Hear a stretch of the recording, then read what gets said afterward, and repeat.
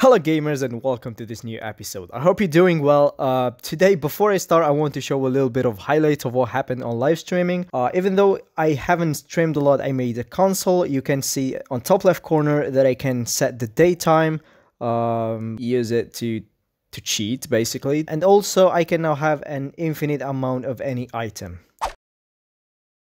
This is not going to be in the game though, unless I decide to make a creative mode, which is not in the plan yet, but might be soon. We can start. I've been working in some visual stuff in the last few days because I want to have a trailer soon, and I started building an environment, and I started from the desert one. I started by doing some desert boulders, many different types. Remember that when you build environments, variety is really important. I also figured out that little details like cracks make them look good, so if you're trying on having a low poly graphics, you should consider it. I know having details sounds like the opposite of having a low poly style, and that's why it's not always straightforward to decide which details to add, but it's definitely worth it. Okay, once I've done, I mixed them together and had some shapes like this arch, or this I don't know how to call this, and putting them together in the island definitely helps in having some environment going on.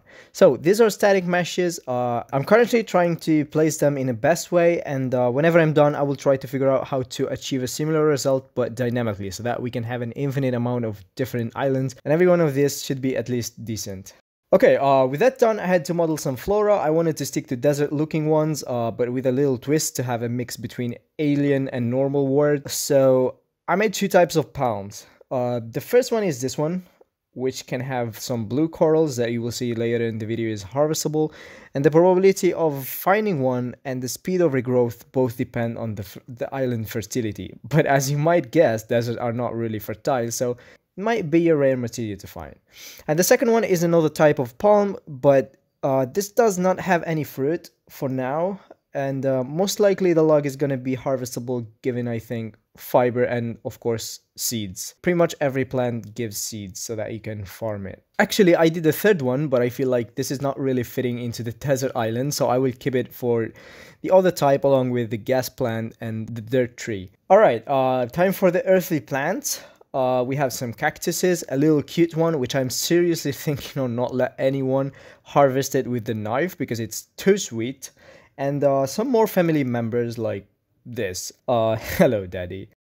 The flower is usable in crafting to cure yourself, crafting some sort of a medikit, you know, just to regen yourself, to bring your power back, let's say like that. And last but not least, we have some dried plants and red corals.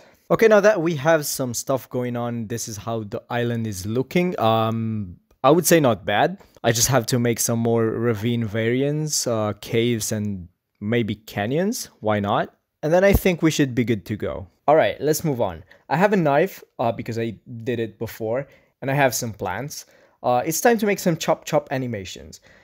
If there is something I'm worse at than modeling, it's probably animations. I don't really know, I haven't really done that much of it. But anyway, I have in mind 3 different types of chop animations within Unity, and after a few attempts I got this one.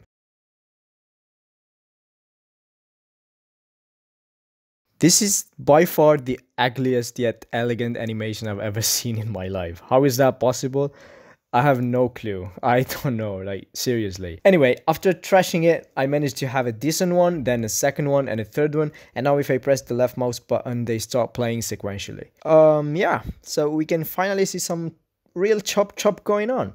I like it. Still something is missing though. I made a script to have some camera shake whenever the knife hit the coral, and eventually added some particles to have even more visual interactions, and now I feel like it's complete. I just need some sound effects, but that's something I will take care of in the future, but I'm pretty satisfied with it. I like it. I can do the same with other stuff. Of course, the color will change depending on what you hit. I can now harvest red and blue corals, which are juicy ingredients for the smelter. Oh, one more thing, I didn't forget about creatures. I just have to do a bunch of things before, like learning animations and rigging.